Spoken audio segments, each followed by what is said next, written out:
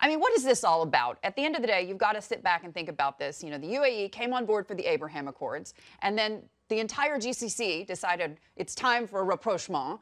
All of this down to the wire, right ahead of the Biden administration taking office. And now the Biden administration has said, okay, let's, dial all of this back in terms of these arms sales.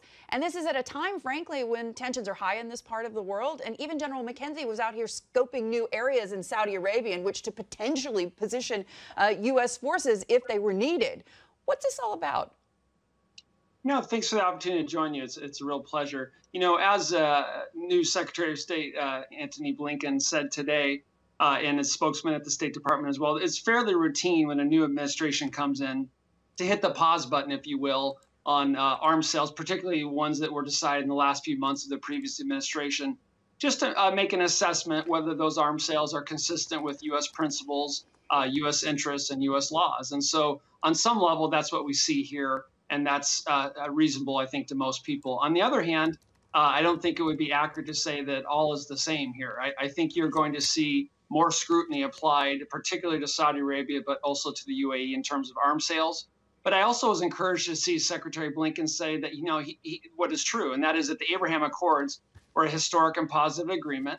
It's in the interest of the United States to demonstrate to UAE and Bahrain the benefits of making peace. Peace should be its own reward, but we want to help demonstrate the benefits of making peace with Israel so that they can in turn demonstrate those benefits to their own people, and that other countries that are looking on wondering whether they should take the same step with Israel, deciding whether it's in their interest to do so. And more broadly, right, the common threat in the region from an Israeli, an Emirati, and an American perspective is the Islamic Republic of Iran. The Abraham Accords help us move toward a more unified diplomatic coalition to push back on their aggression, and also makes that coalition more militarily capable if we carry this forward. That's the point, isn't it, Bradley? Because at the end of the day, I mean, none of this would have happened, presumably, without, the AOK from the Israelis, that they were comfortable with F-35s going to the UAE and more arms sales, being made to Saudi Arabia. So at the end of the day, what is the signal that this sends to Iran?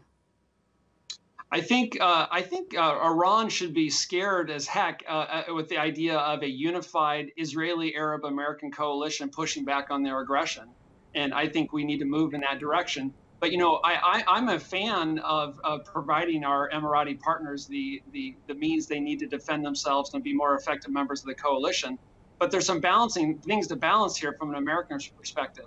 We don't want this most advanced fighter in the world and the technologies associated with it to be leaking to Beijing or Moscow, number one. And number two, both as a matter of American principle and law, we have to make sure that we guard Israel's qualitative military edge. So I think this will be managed. I think robust arms sales will continue to the UAE.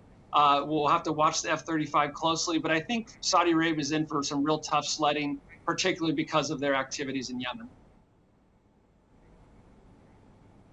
Bradley, as a result, do you see any possibility that the terms of this sale might change or might not go ahead at all?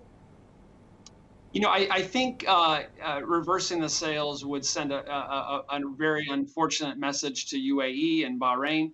And like I said earlier, others will be watching, and that could inform their decision making. So I think it is in America's interest to demonstrate those benefits. And not all benefits need to be in the security sector, right? There are commercial and civilian benefits, tourism, trade, agriculture, and all that. But no doubt, I mean, when you've got the Islamic Republic of Iran sitting across the Gulf from you, security is a top priority. And the UAE has wanted the F-35 for a long, long time. And they think as a result of making peace that they're in a good position to get it. So they're being patient. The Emirati ambassador to the U.S. is saying the right things. But if this drags on, I could see some agitation building in Abu Dhabi.